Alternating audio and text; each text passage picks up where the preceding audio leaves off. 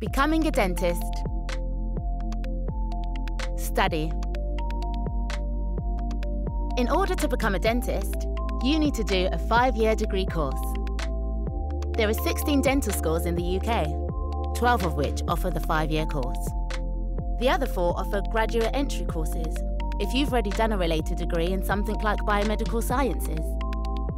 The course is oversubscribed and competition's high. Entry requirements. Dental schools set entry grades. They can all differ slightly, but in general, biology and chemistry are essential. Some require other sciences, and some will want certain topics and grades at AS and GCSE level. Schools might ask candidates to sit a clinical aptitude test. They will also be keen to hear about your other social or voluntary activities. Work experience. Some dental schools want to see a minimum of 2 weeks of work experience in a practice. That can be difficult to sort out. There is no central organisation, so it is down to your own initiative. Start with your own dentist, and if they can't help, ask them if they can recommend somebody they know. What you will learn.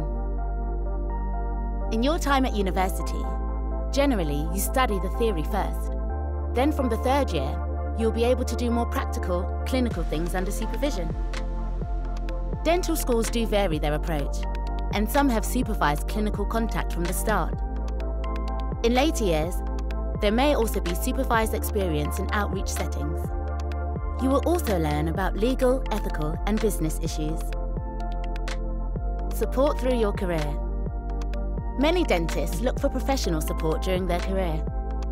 The BDA is the UK's professional association for dentists and can support you through education and advice. You can join the organisation as soon as you have received your A-level results and your dental school place is confirmed.